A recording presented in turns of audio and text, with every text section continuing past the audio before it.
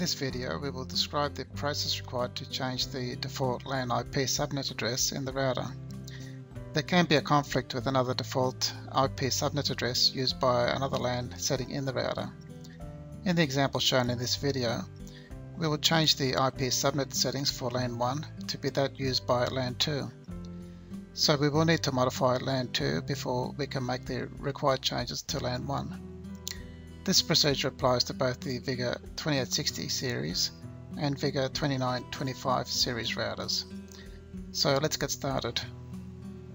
We will use the Vigor2925 router here.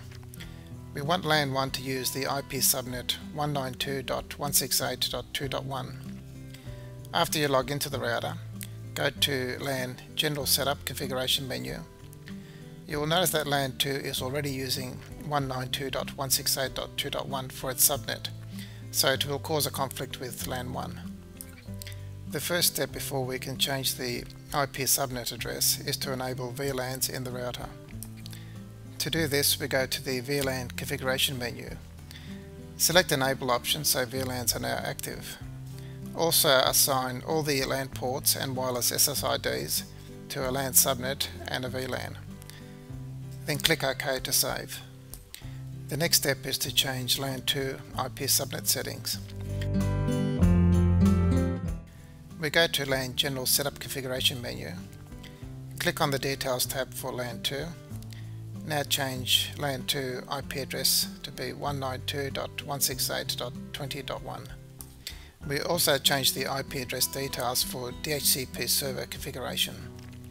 Here we change the start IP address to be 192.168.20.10 and the gateway IP address to be 192.168.20.1.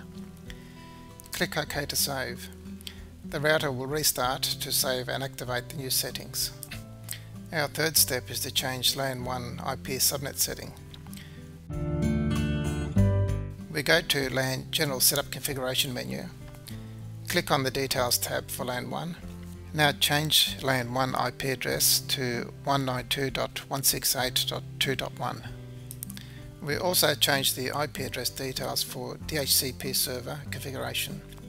Here we change the start IP address to be 192.168.2.10 and the gateway IP address to be 192.168.2.1. Click OK to save. The router will restart to save and activate the new settings.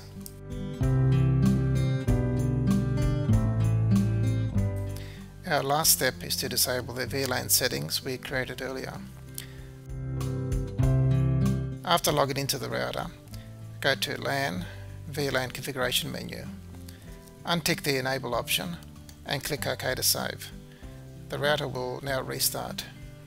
After the router has restarted, go to the command prompt on your PC and verify that the IP address corresponds to the new LAN 1 IP subnet on the router. Thank you for watching. For more information, please go to our website www.draytek.com.au or you can send an email to sales@draytek.com.au.